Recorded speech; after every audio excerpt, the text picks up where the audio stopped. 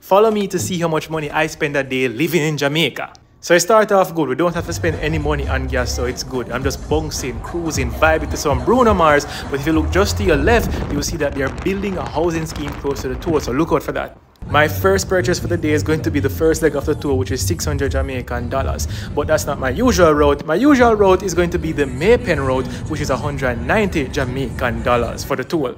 So we get to work, hungry or rain, and we decide to buy a cheese patty, 250 Jamaican dollars. Can you believe that things are get rough?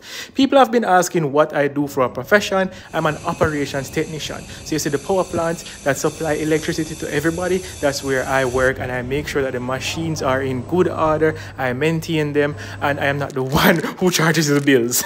Lunchtime is coming up and I spend 480 Jamaican dollars on that marvelous box food, $190 for each home. Do the math and see where I slipped up.